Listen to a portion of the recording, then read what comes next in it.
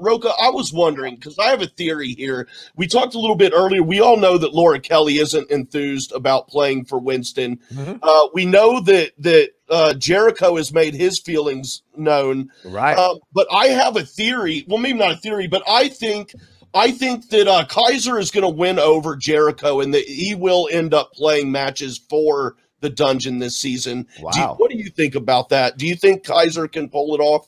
I think Kaiser's old school Bobby Heenan WWF before they became WWE type of guy.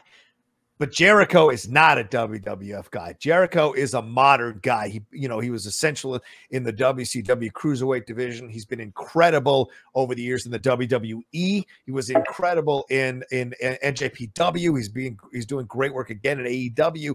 And this guy's a modern guy. I don't think Kaiser necessarily has the tools to bring Jericho in and build confidence that into Jericho to put his fate in the Schmoedown in his hands. And I'll tell you why.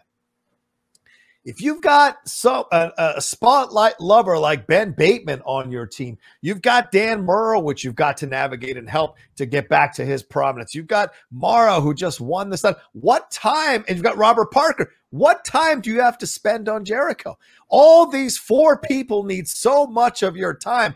Jericho is a singular entity that you need to focus on a lot to get the best out of him, and also for him to feel like he is important to your faction. He's not, you don't have to stroke his ego. It's more of like, you got to show that you're willing to be there at a moment's notice for a guy like that if he needs you. And I don't know if Kaiser can spread himself that thin because of all the needs that his faction's top four players in his faction already have. So do I think it's possible? Sure. Just like Kevin Costner said in JFK, an elephant can hang off a mountain with its tail tied to a daisy, according to physics.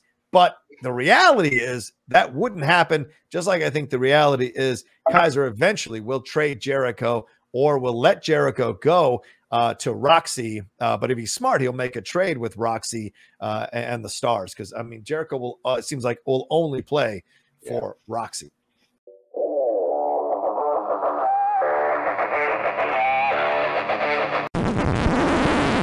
You want to hear something funny? The mic wasn't on that whole time. No way. Yeah, for real. Oh, wow. So smooth.